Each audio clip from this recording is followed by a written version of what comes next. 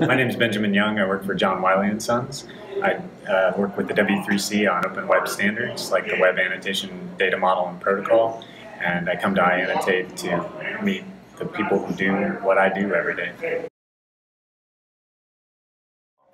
I've enjoyed hearing all the different collaborative stuff that people want to get involved in and the shared problem space, and also the eagerness of the crowd to share solutions. It's been great to see this year people referencing each other's work and the ideas out of that, but then also the practical code or standard implementations. That's come up a lot, that if we can find a shared foundation, sometimes it's expressed as we have found it, and other times we're actively looking for it. So I do feel like the theme of the conference as a tipping point has that only bubbled up through all the talks and seemed even more obvious by the time the days were sort of done.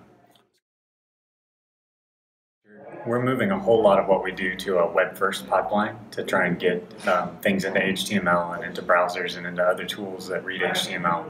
So web annotation and annotation anywhere on ideally lots of document formats, but certainly HTML is the easy one to extend. We want to see that happen more places for more people. We use the open annotation standard currently internally for our editorial workflow, but then because of that understanding, we also want to add it to reader experience eventually, and post-publication annotation possibly. And it's exploring the possibilities of annotation on Scholarly especially is something we've been after for a long time. So iAnnotate is a great place to come to watch other people share those struggles and work towards those same aims with us. But we believe that if it happens, or as it happens, scholarly communication gets better. Right now, our focus has been on the internal editorial and peer review process. So that's our current focus.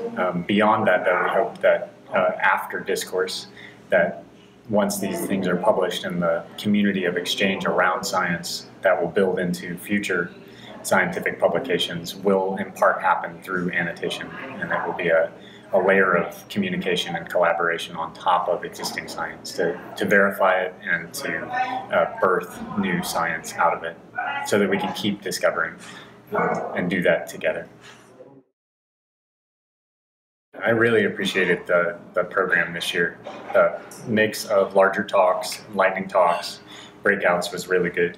I felt the flow was right, and it had the opportunity for people to sooner, especially if they don't stay for the hack day, contribute to the conversation and get to say their piece, and so that there's more collaboration from more minds, not just the few people who had the opportunity to submit and get accepted, but everyone kind of got a chance to contribute.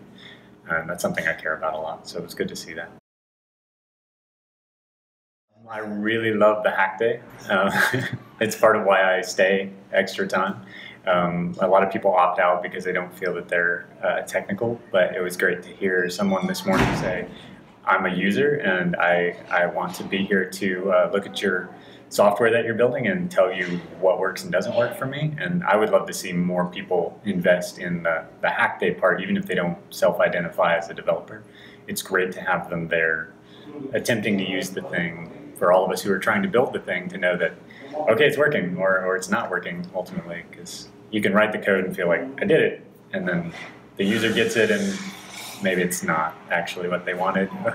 So it's really helpful to be in that, after 2 days of filling your brain with exciting things, to have a practical, like, I'm going to put stuff on paper or on code or go annotate something or whatever. But it's always nice to have a practical thing sooner rather than a plain flight where you're, distracted or tired or